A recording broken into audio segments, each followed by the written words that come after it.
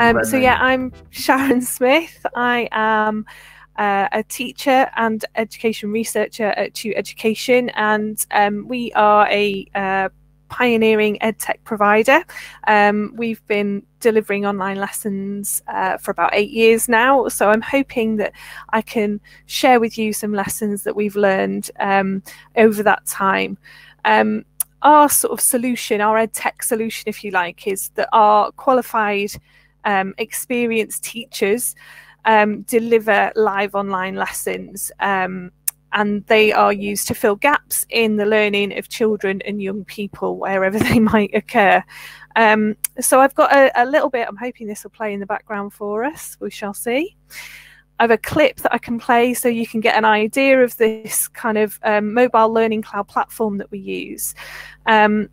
I came across a piece of research from the Sutton Trust recently that estimates that back in March of 2020, about 4% of teachers were delivering lessons online. Now, they estimate it's more than half. And there's been a debate over the period of lockdown and lockdown learning over whether live lessons are the gold standard of education. I argue yes they are, but only if you're doing it well.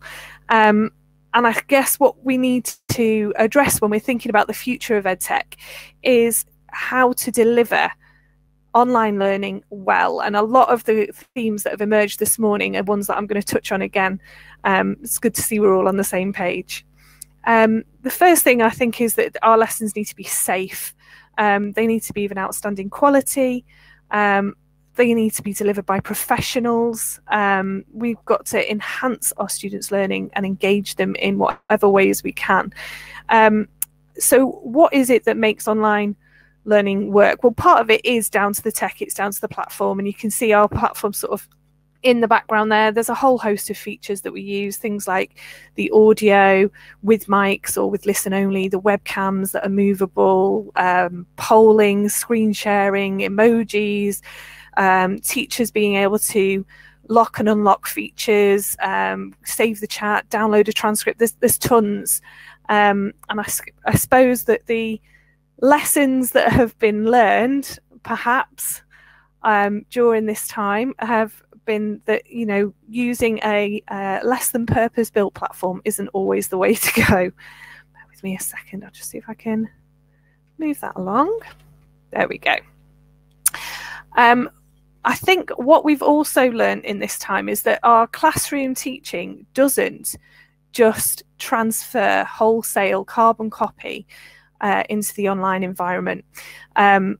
We, in 8 years, have had time to look at the pedagogy and practice behind learning online, refining things like our learning cloud technology, but also ensuring that we've got fit for purpose instructional design and applying so many areas of theory. And there are some I'll put on the screen there that unfortunately I haven't got time to talk about today, but as a self-confessed geek, please do get in touch if you'd like to know more about any of those. I think the future of EdTech is going to be based on evidence-informed practice. And when we talk about evidence-informed practice in education, inevitably attainment and progress are front and centre.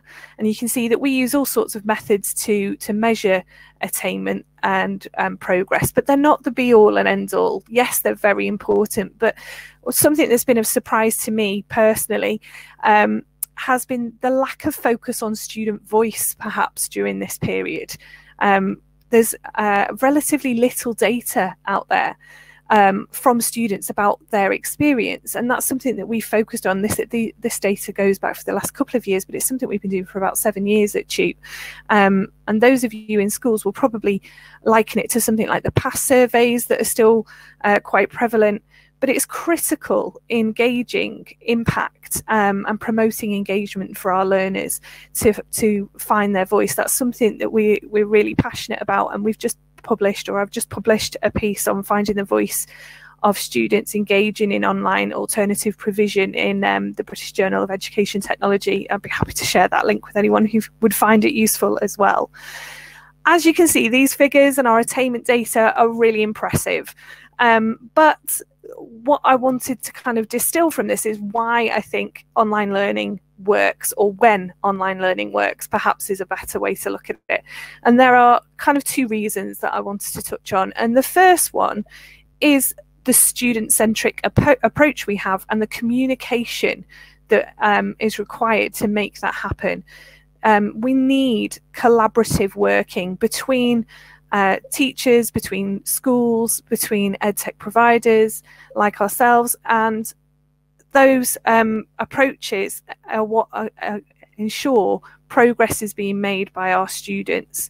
That collaborative, communicative approach is something that's helped support our role as an NTP tuition partner, and it's always based upon the assessment of student needs, the commissioning of a programme to meet those needs, high impact delivery, and then evaluation of progress as a result, with the student needs, the student progress, the student outcomes being central to everything we do.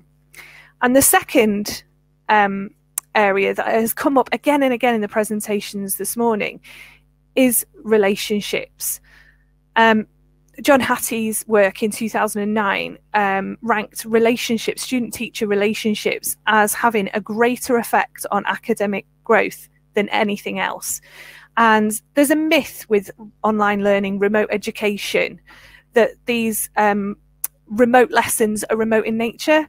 Well, they don't have to be, and not if you're doing it right, is what I'd argue. And for many of our students, actually, the smaller class sizes, the sort of laser focus on them and their needs, and the continuity of provision has really worked, not just in our current COVID climate, but universally over the 8 years that we've been working with schools. It's something we've also reconfirmed our commitment to by signing up to our Department for Education Reach and Engagement trials as an NTP tuition partner as well. And they're exploring the ways that student relationships and building positive relationships can impact online learning. And that positive relationship also has to extend, doesn't it, to the schools, the parents, the local authority, anyone involved in that student's learning journey. So I guess when it came to kind of the future of EdTech, I wanted to leave you with perhaps a vision for what makes a good online lesson. So at TUTE, our objective is to become a first choice online teaching partner for schools and non-mainstream settings.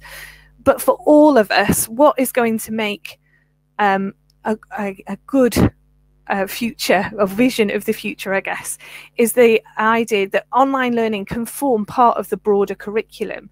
It can plug those gaps in learning, whatever they may be. It will support personalised learning, whether that's enrichment or intervention, enhance the student experience of technology uses in education, and then resolves school issues, things like subject specialism shortages, building capacity for our existing teachers, enhancing our curriculum choices, enhancing the curriculum offer, and being a measurable way of utilising things like our pupil premium funding and currently our COVID catch-up funding, and just generally overcoming the barriers to education, whether those are location-based or any barriers that there are.